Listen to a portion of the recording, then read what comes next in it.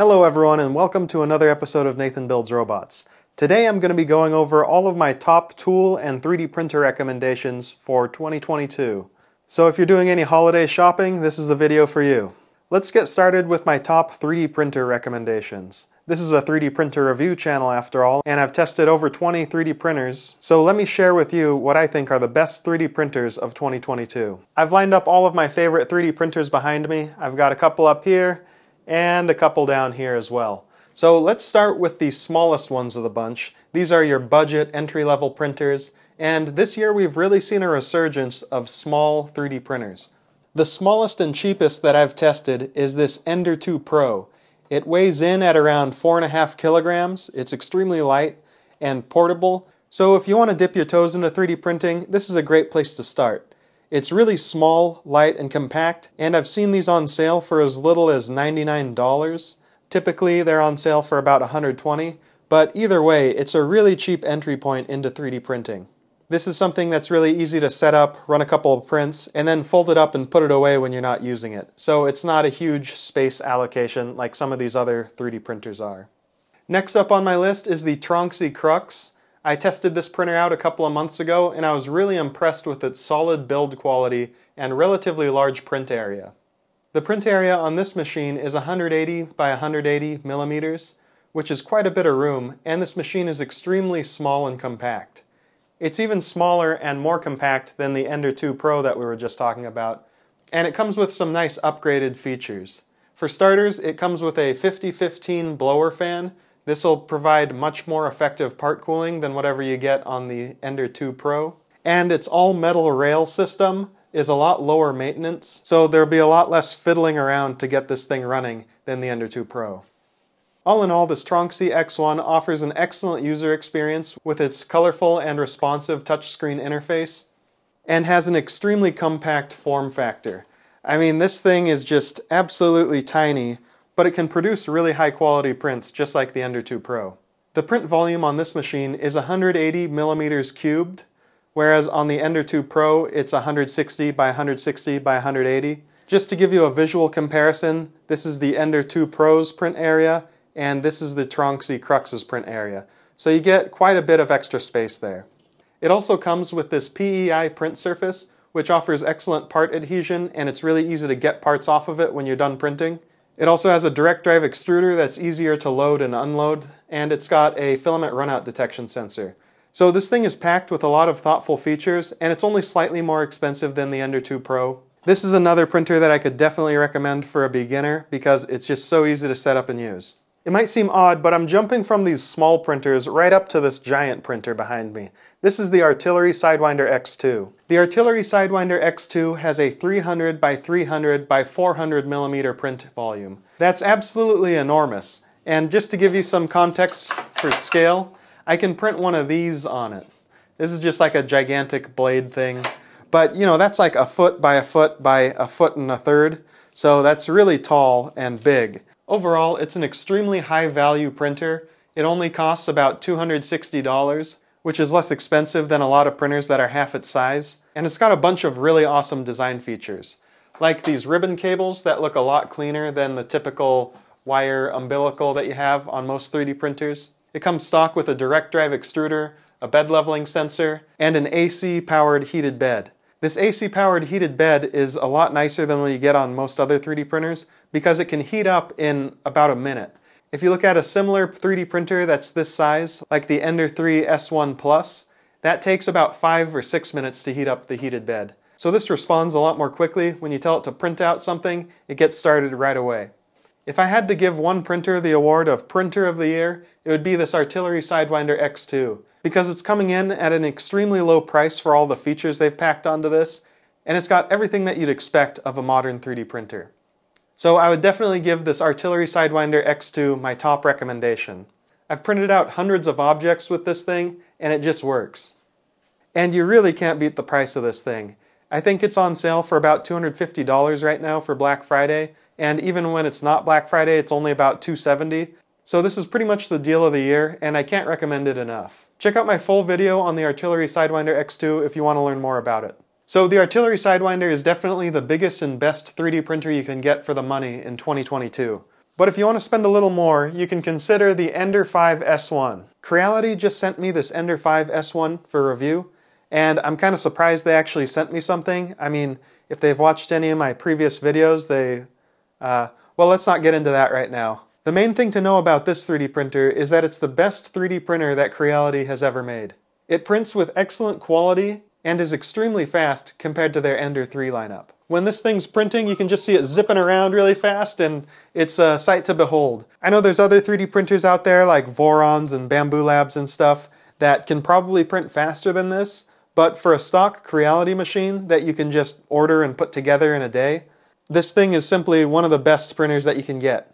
I'm going to release my initial review of this machine, so if you haven't already, make sure to subscribe, and I'll be doing some upgrades to this machine which will take it to the next level, and it'll be a lot of fun. It's going to be a great video that you won't want to miss. It's got the same print bed size as an Ender 3, so you're not getting more print area, but you're getting more print speed and higher print quality. And although I haven't tested one, I've heard great things about the Bamboo Labs X1 Carbon, so if you're looking for a 3D printer above $1,000, that seems to be the printer to get.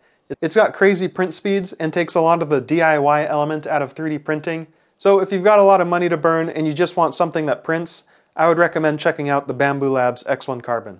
The next thing I want to talk about is the tools that I use every day for my 3D printer mods and project videos. Now, I really like this torch. It's useful for a lot of things like melting plastic. Let's say you printed something out and it doesn't fit exactly into shape, so you need to bend it a little bit. Well, if you try to bend it, it'll probably break. But if you heat it up first, then it'll soften the plastic and allow you to mold it and get it to the right shape without having to remodel and reprint the entire thing. I mean, just take a look at this knife blade. Just hit it with the torch a little bit, and then you can... Okay, it needs a little more torch time. So just hit it with the torch, and then you can bend the plastic and bend it into a new shape, let it cool off, run it under some water, hold it in front of a fan or whatever, and once it's cooled off, it solidifies in that shape, and then you've quickly and easily modified your part. I can't tell you how many times this has come in handy in my 3D printer modding videos, so I could definitely recommend getting some kind of torch or heat gun to help with these types of modifications. And once this is cooled off, you've got like a 90-degree angle pokey thing, if that's what you need. The next thing that I've used in a ton of my videos is this Dremel. Learning how to use a Dremel is a hugely important skill when it comes to working with small and medium-sized objects. With this little tool, you can cut anything, from 3D printed plastic to wood to hardened steel. It can all be defeated with a simple, small Dremel. Just watch this.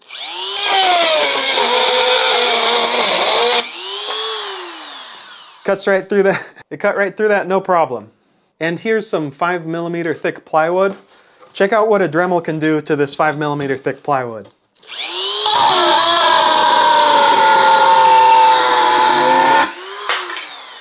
It just sliced right through this thing in about 5 seconds.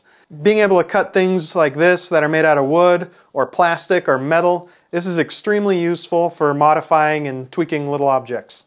Add to that, it's got a pencil-like grip, so you can get in there and do really fine detailed work too. And with the variety of tool head options that you can put on here, you can do precision grinding, sanding, and finishing on all sorts of projects as well. So this is one of the most versatile hand tools that you can get. This right here is a Dremel 300. I tried some of the more expensive, larger Dremels, but I went back to the Dremel 300 because this thing is extremely cheap, it's lightweight, and its small size really helps out when you're doing finer, more detailed work. Being able to grab it and hold it without it weighing too much is a huge deal for ergonomics. There's similar rotary tools that are sold by other no-name brands. I would definitely recommend the Dremel 3000 because you get quality, reliability, and durability. I've been using this thing for 5 years, just hacking and slashing through all sorts of stuff, and it's been holding up great. Also, with Dremel, you're getting tried and true ergonomics. I've always found the grip to be comfortable and easy to use. Dremel also makes smaller tools and cordless tools, and I haven't tried those out, but I really like the amount of power that you get with something that's plugged into the wall. A small Dremel kit with the Dremel 3000 only costs about $60 or $70, so it's definitely worth picking one of these up if you don't already have one. One thing to keep in mind with these tools is that you're working in proximity to a sharp blade, so you just got to be really careful and make sure you're holding things securely. Don't let it run away from you, don't let it hit your hand. I mean, that's actually happened to me a couple of times, but I've got thick skin, so It just bounced off basically. You definitely can get injured with these kind of tools if you're not working with them safely. So remember kids, safety first. I also have a hacksaw and a drill that I use in a lot of my videos. Drills are handy for putting holes in things and also for fastening and unfastening things quickly. I'm not a big fan of this DeWalt drill. I've actually sliced my fingers on it a little bit because there's this weird gap in here. It just seems like it's not designed very well and it's kind of dangerous. So I would definitely recommend getting something from a different brand, maybe Milwaukee. I've heard they're pretty good, or Ryobi. Those are some nice brands. DeWalt is just kind of cheap crap, but that's what I use in my lab sometimes, and this is what I use for most of my projects. And the hacksaw comes in handy when you need to cut through anything from aluminum to mild steel. You can cut through things extremely fast. Just make sure to use a little bit of cutting fluid and push down on it while you're cutting, and you can cut through rebar in like a second with a sharp blade like this. You'll know you're doing it right if you see smoke coming off of the blade. Some of the other things that I find incredibly handy and I use on a daily or weekly basis are this soldering iron, these calipers, and this multimeter. So the calipers and multimeter are extremely important for getting correct measurements. If you're wanting to reverse engineer a part or trying to design something to fit on this fan or onto your 3D printer, being able to take accurate measurements is extremely important. You can also use it for calibrating your filament, so you can measure the diameter of the filament. I'd highly recommend this Mitutoyo brand. This is definitely the best brand of calipers in the premium budget range. These you can find for $80 to $120. The level of precision that you get from these calipers is simply fantastic. Like if I go to 0, open it up, close it again, it returns to 0 every time. I've had this pair of calipers for 2 years, and it's got the original batteries in there, and I'll just usually just leave it on. These things have just an absolutely crazy amount of battery life. So I really like these. I've designed all of my stuff using this pair of calipers. A multimeter is essentially the electrical equivalent to a nice pair of calipers. This will let you measure the voltage of certain wires. You can measure the amount of current flowing through things. You can check for continuity. Let's say you had a short circuit and you blew something up on your printer. This will be very useful for diagnosing exactly where the fault is. Also, you can reverse engineer electrical circuits using this tool, so it's an extremely handy tool. This is the one that I use. It cost me maybe $4. This is just a cheap one that I got, but it gets the job done. I'd like to invest in a nicer pair, maybe something from a brand like Fluke, but just some cheap no-name multimeter like this is all you really need, unless you need to make extremely accurate measurements. Frankly, I do enough electrical work that it warrants me getting a nicer multimeter. But this is the one that I use and it's been working just fine. Having a crappy multimeter like this is way better than having no multimeter at all. Otherwise, you're forced to lick the electrical terminals of a battery to detect how much voltage is left. And that's not very accurate and it kind of tastes bad. So I would definitely recommend getting something like this because it's really useful for designing, testing, and diagnosing all sorts of electrical systems. Just one tip for people who are new to using multimeters: if you're probing something that's really small, you have to be very careful not to cause a short with these pins. Meaning, if you touch multiple objects at the same time with this little test probe, you're going to create a short and you can actually break your circuit doing that. So if you're not paying attention, it's very easy to do more harm than good when you're trying to figure out what's going on with an electrical circuit. Ask me how I know. But yeah, the only way to learn how to use these is to get your hands on and figure it out yourself. So just pick one of these up, try testing some things, check the voltage of a battery, check the resistance of a resistor, that kind of stuff. You'll get the hang of it and it'll be an extremely useful skill that you'll carry with you for the rest of your life. The other electrical tool that I really like using is this Hakko soldering iron. This is extremely useful for just making electrical connections, taking parts off of PCBs, putting them back on. When I built my first production run of these breakout boards, I did it all using this Hakko soldering iron. And I definitely recommend a good brand like Hakko or Weller, because those companies have established themselves as producing very high quality, reliable goods. If you have a cheap soldering iron, the tips will get oxidized and wear out more quickly, or you won't get the correct temperature delivered to the soldering iron's tip. So having a high quality soldering iron from Weller or Hakko is definitely something that I would recommend picking up. This thing's been extremely useful for all my projects, and I couldn't imagine doing 3D printer mods without a soldering iron. Some things that you'll use less often but are still extremely useful are these wire crimping tools. You can use these to install your own crimped ferrule ends to enhance the electrical safety of your 3D printer. And you can make your own JST connectors. You can make stuff like this. There is a bit of a learning curve when it comes to figuring out how to use these crimping tools, but once you get the hang of it, you'll be able to make all sorts of electrical connectors, and it's an extremely handy skill to have when you're working on electronics. Alright, the next thing I want to talk about are these little hand tools that I use all the time. If you get tired of using these tiny little Allen wrenches that come with your 3D printer, it might be time to pick up one of these. This is a screwdriver, and it's got like this rotary chamber so you can change what bit you're using. You can change from a flat head to a Phillips head to a different size flat head to a Torx bit. So you've just got all these options right at your fingertips for undoing different screws on your 3D printer. This one also has a ratcheting head built in, so you just twist it back and forth and it's turning forwards, and you can reverse it to turn backwards, or you can lock it. So you've got a lot of options with this thing. And I think this one uses a little roller bearing clutch, so you don't hear any clicking. It's just nice and smooth, and it's really ideal for these small fasteners that you find on a lot of 3D printers. It even has in-handle storage for some extra bits. This screwdriver only came with Torx bits, Phillips, and flathead. It doesn't have any hex heads like what you get on a normal Allen wrench. But if you get your own bits and put them in here, then that'll work just as well. To change bits, you can just pull them out here and put a new one in, so you can have fast access to your 8 most commonly used bit types. I think I picked this up for around 12 bucks, so it's a really small investment, but it's really handy for all sorts of things on a 3D printer.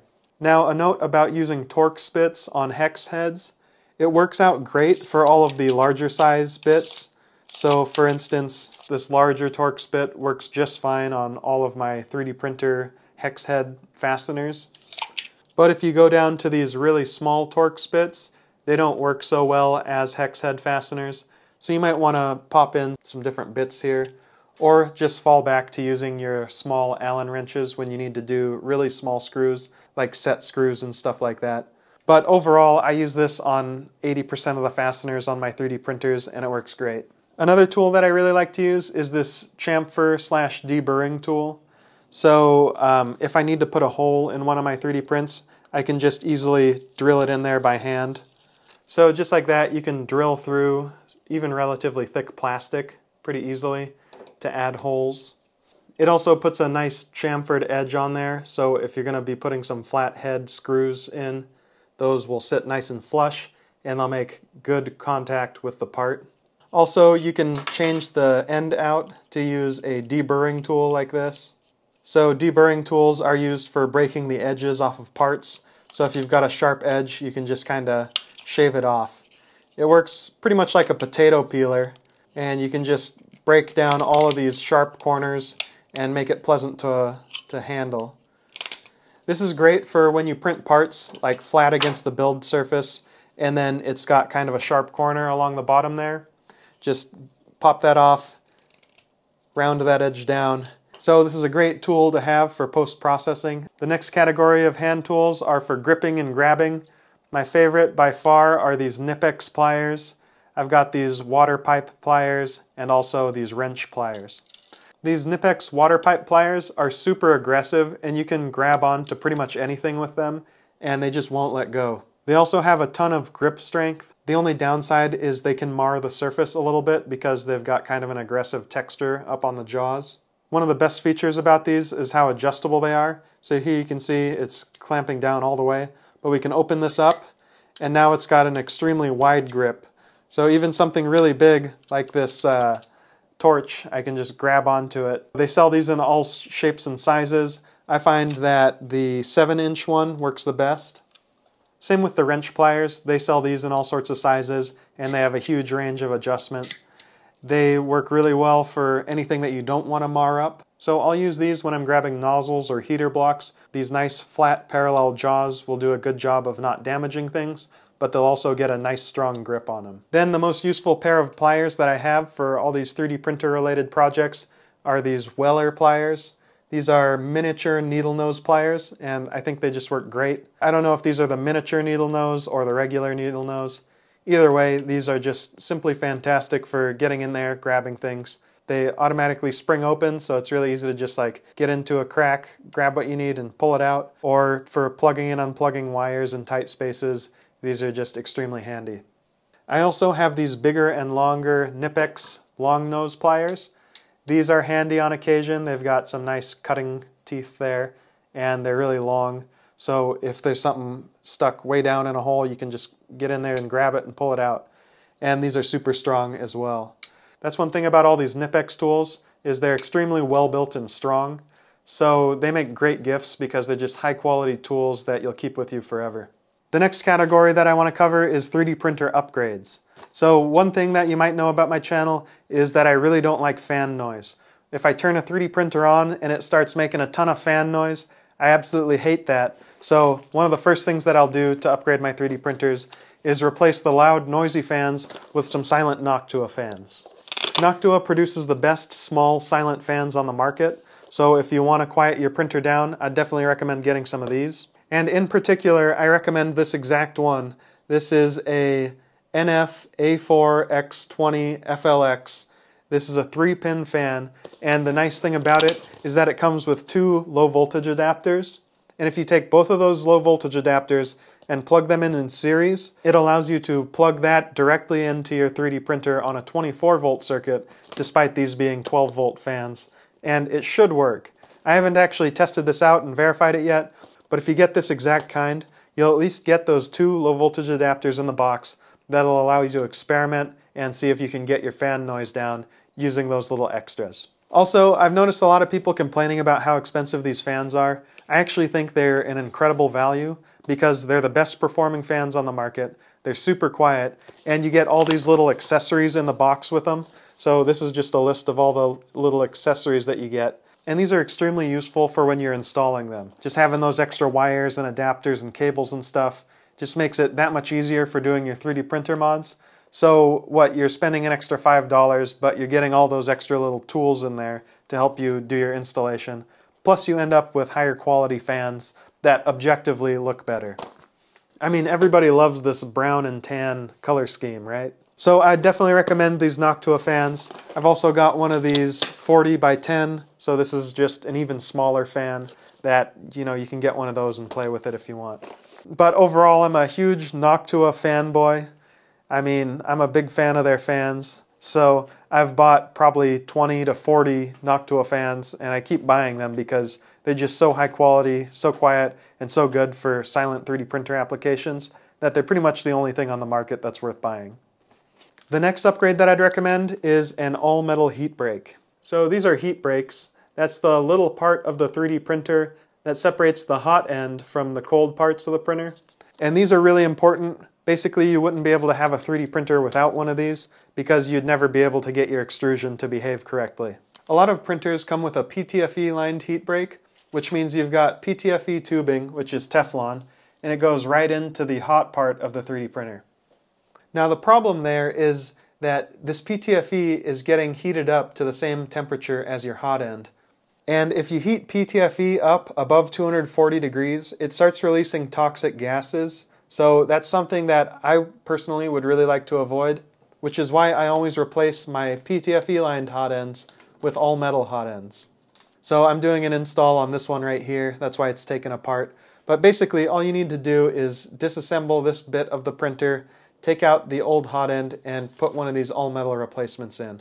It's a really simple upgrade, and it'll allow you to print high-temperature materials safely. I can only recommend using a PTFE-lined hot end if you're only going to be printing PLA or other low-temperature plastics, but if you want to print anything like PETG, ABS, nylon, carbon-filled nylon, you're definitely going to want to upgrade to an all-metal hot end.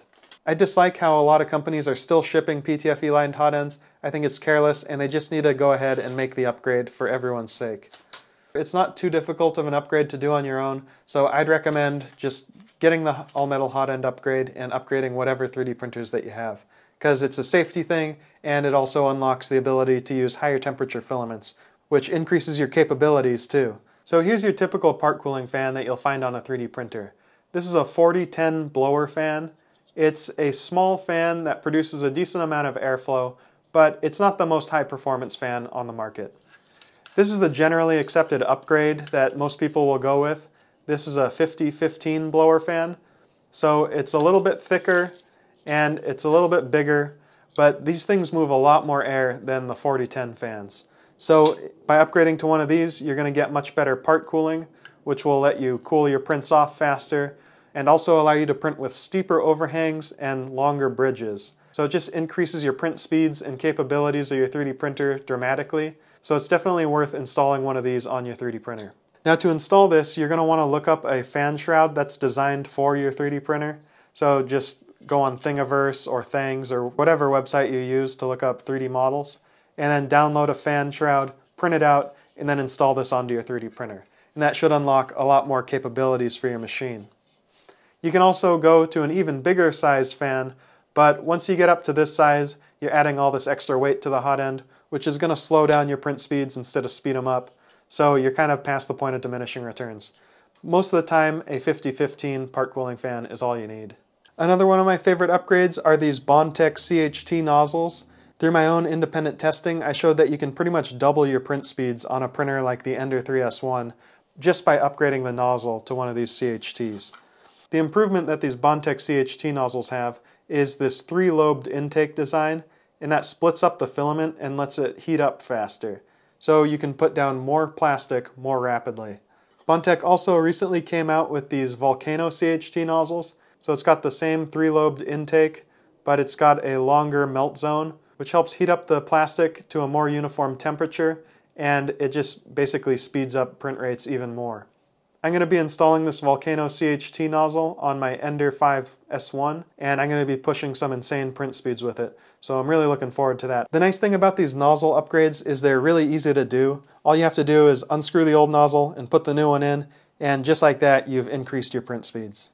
So it's really kind of low-hanging fruit when it comes to 3D printer upgrades. Now generally, I don't advise replacing the heater block and heater cartridge and thermistor on your 3D printer, just because that stuff is a lot of trouble to mess with. But if you're having compatibility issues or you broke your old setup, I would definitely recommend these Triangle Labs CHC hot ends. In this one small package, we have a heating element, a thermistor, and the heater block, and it's all just kind of built into this small little thing. And you put the sock over the top, and there you go. You just put this on your 3D printer, and it's a lot less hassle to deal with than the traditional heater block designs.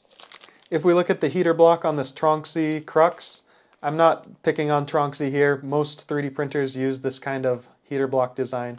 This is significantly smaller, so it's smaller, lighter, it heats up faster, and it just seems like a better overall design. And I'm a big fan of these because when I install one of these, it simplifies the whole hot end assembly for my 3D printer, which is just makes things easier to work with. So I definitely recommend these CHC hot ends.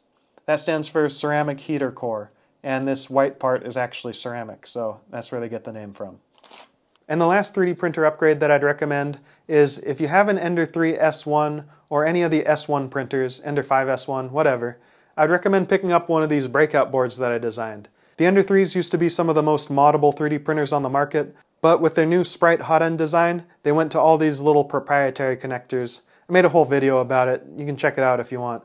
But I developed this breakout board to get around all those proprietary connectors and bring back all of the old school connectors. And that way, when I buy a fan like this, it comes with the 2-pin JST connector, which is like the industry standard for this kind of thing. I can just plug it directly into my modder board, and it's going to fire up as if it was wired for it. So I'm just making the Ender 3S1 and the Ender 5S1 compatible with what's commonly on the market. It just makes upgrading your 3D printer a lot easier and more fun, which is the way that it should be. My next edition of the board will have some nice upgrades on it. There's going to be a spot so you can wire in your own current limiting resistor, which will allow you to run Noctua fans directly off of the board. You're not going to have any kind of weird inline voltage adapters. It's all going to be wired into the PCB. Also, I figured out what connector Creality was using for that latching connector that just like plugs in and has the little arms that come in from the sides. I found a source for those, so the next version of the board will have those latching connectors built in, and it'll be much easier to plug in and unplug than my previous edition of the board. The new boards will be black and gold, but they won't be matte black and gold like these ones, and the wires will be slightly different, but overall it'll have more features and I think it'll be a good upgrade. So if you want to learn more about my motherboard, check out my videos on that or head over to my website, nathansellsrobots.com, and you can order one for yourself. The last thing that I'd recommend picking up if you're doing a lot of 3D printing and 3D printer mods is to buy a bunch of these fasteners. Just having M3 fasteners and all the common bolts and nuts is just really handy when you're making things because you don't have to put your project on hold whenever you need to find a fastener. Also, I lose fasteners on my 3D printers all the time. They just fly off into the ether. So having a box of replacements is always handy, and most of the fasteners on a 3D printer are an M3 size. I do want to bring up laser cutters for a minute. This is the Otter LaserMaster 3. I just recently filmed a video about this. I'll be releasing it soon. But this is one of the best laser cutters on the market. I could highly recommend this Otter LaserMaster 3. It's just got an impressively slim design, and it just was a lot easier to use than a lot of the other laser cutters that I've tested out before. So check those out. I'll leave a link in the description to that as well. Just make sure to be safe, wear your laser safety glasses, and I actually got an enclosure for my laser cutter and an air filter, so that all helps to make things a little bit safer as well. This is the fume extractor that I was using for my laser cutter. So you just turn this on and it'll just pull whatever smoke out of the air, just sucks stuff in here and kind of takes care of the smoke. I don't think it has a true HEPA filter. It was, I can actually smell the smoke that's coming out the other end of this machine, so it wasn't filtering all of it out. I might have to find a replacement filter for that. But in addition to having a fume extractor like that, I would recommend getting a HEPA air filter like this one. This is my Levoit air filter. I've got like 4 of these scattered around my house, and I keep one next to my 3D printers when they're running just to filter out the microplastics and stuff that are generated when you're 3D printing. If you can smell something, then that means there's particles in the air. So if you can smell your 3D printer when it's running, you should probably be filtering that air. Also, I have one of these just in case. You know, you can just put one of these on whenever you're running your 3D printer. That's the safest way to go. But in all seriousness, that mask comes in handy a lot more often than you'd think. If you're ever spray painting things or working with volatile organic compounds that evaporate, having something like that to just filter out the air is super handy. Of course, you want to do your best to work in a well-ventilated area and all that, but having an extra layer of protection always helps. I also have a hazmat suit, you know, those white suits that you put on to work with hazardous materials. I've got one of those too, but yeah, when I get that on and the hazmat suit, I feel like I'm ready for anything.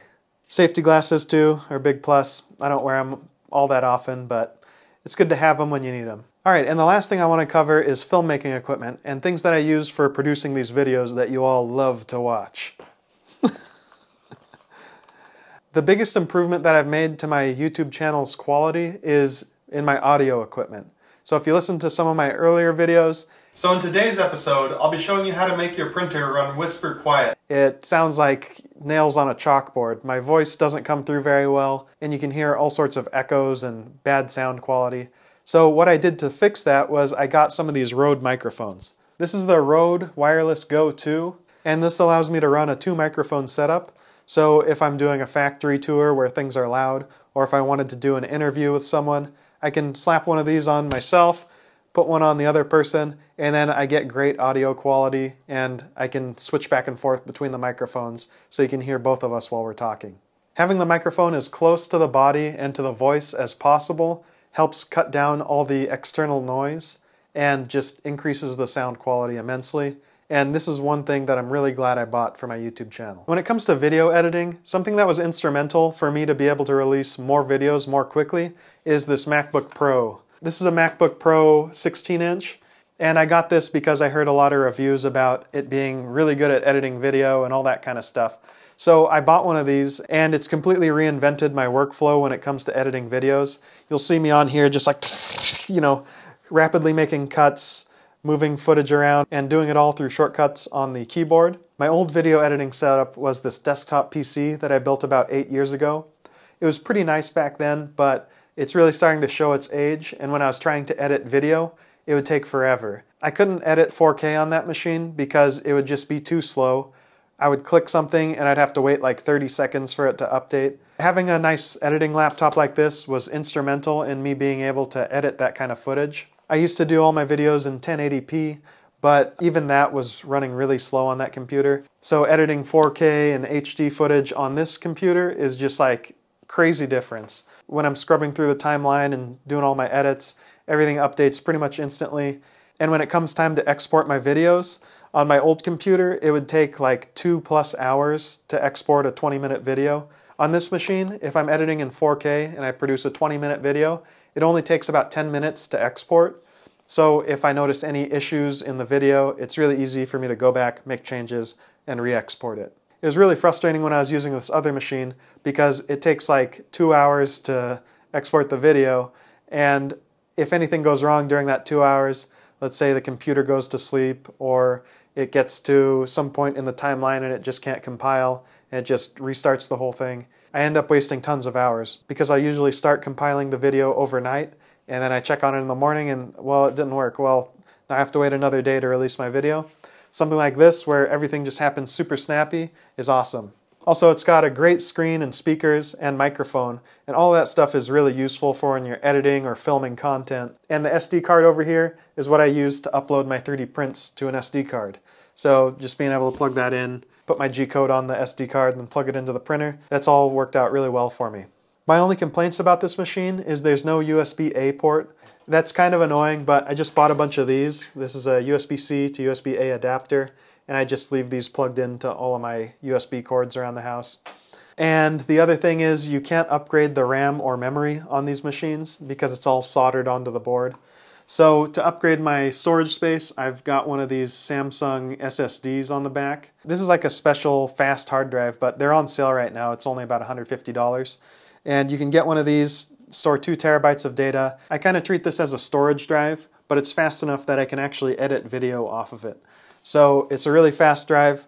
When I'm trying to clear out my hard drive to make room for a new project, I can just drag and drop my files over to this hard drive and it can transfer 100 gigabytes in a couple minutes. So that speed is incredibly handy because I can just offload those files, and if I need to drag them back in, I can pull them back in. My old hard drive was just a regular USB, spinning disk drive. I like to archive my footage, so when I wanted to drag my whole project off and put it on that hard drive, just to temporarily keep it in case I need to change anything later, it would take several hours to do that file transfer. So that's again a time where I just have to stop what I'm doing and just let it transfer the files. All that stuff ends up wasting your time, and when you can spend more time editing and creating content, that's when you're going to be producing the most value for yourself and your viewers. Also, this touchpad is simply amazing. Compared to anything that I've used on a Windows laptop, it's like space-age technology. I never have issues clicking on the stuff that I need to click on or dragging and dropping and all that kind of stuff. So, big fan of this MacBook. And probably the most important thing for me with this MacBook is that it doesn't run my favorite video games. So when I'm editing a video, it's harder for me to find distractions and being like, oh, I want to play this game. Nope, I gotta do my video editing when I'm on this machine. So it helps me stay focused, and that's been hugely beneficial for my productivity too. For camera gear, I've switched over to using Sony Alpha cameras. Initially, I was using Canon cameras, but one of them ended up breaking when it came unplugged at the wrong time. And I'm like, come on, Canon, you can't even prevent your devices from completely crashing and breaking down when you unplug it at an inopportune time. That's kind of BS. The Sony camera that I'm using now has a bunch of really awesome features. It's the A7 IV. I'd highly recommend that if you're looking for a nice camera for photography and taking videos. It's got great autofocus. I can record indefinitely when I'm plugged in with a USB cord like this. It's got like really high quality 4K video. So it's just been really fun to use, and it's way better than the Canon gear that I was using before. It's got image stabilization, all sorts of crazy stuff that it just makes everything look a little bit nicer. And I hope you guys on the other end of the camera really appreciate that extra image quality that I can deliver. The other thing that I find handy, especially for this type of electronics and 3D printing content that I do, is having a thermal camera. So this is the FLIR 1. I bought this a while ago, but it's still one of the best on the market. I'd recommend the FLIR 1 Pro. The nice thing about it is it's got a higher resolution thermal image, which really helps you see what's going on. I mean, some of these low resolution thermal cameras, it looks like you're just like looking at a blurry blob of jello. You can't really tell what you're looking at. With this one, it's got sufficient resolution to see exactly what's going on which component is overheating and which wire is too hot and what part of your 3D print is getting cooled off. So it's just really cool to add in those thermal camera visuals. So if you just wanted to know what I use around my office, or are you looking for any holiday gift buying advice for someone in your life that might have similar interests as me, these are all the 3D printers, tools, and gear that I use on a daily basis. Hopefully I've been able to give you some ideas of what the good stuff on the market is, and this is all stuff that I use all the time and I thoroughly enjoy using. And if you've got someone in your life that likes to 3D print a lot, the one thing that you can always get them is just more filament. Alright, well, we're coming up on the holidays. I hope everyone has an opportunity to spend some time with their families, with their pets, and just has a good holiday season. I want to give a huge thanks to all my subscribers, all my patrons, and everyone who's bought one of my breakout boards. You guys are really helping support the channel, and it really inspires me to produce more content and upgrade my gear so I can give you the best quality video and audio and more stuff. So yeah, from the bottom of my heart, thank you guys for watching. It's crazy to think that there's over 10,000 subscribers to the channel already. Hopefully you guys stick around and you watch my video about the Ender 5 and my video about the Otur LaserMaster 3. And we've got a lot of other cool stuff coming up for next year. So thanks for watching, and I'll see you in the next video.